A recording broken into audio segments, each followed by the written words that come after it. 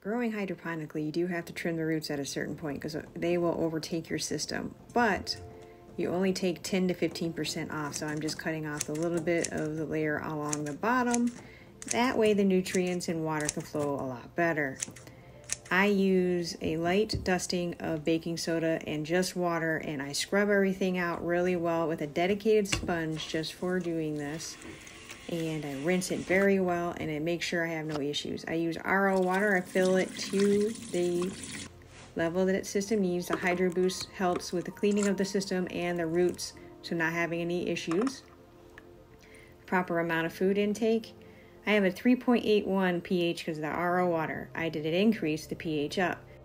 The ideal range for pH is between 5.5 and 6 for most vegetable plants and houseplants as well. We want to do a full flush once a month to ensure proper nutrients. Thank you very much for viewing.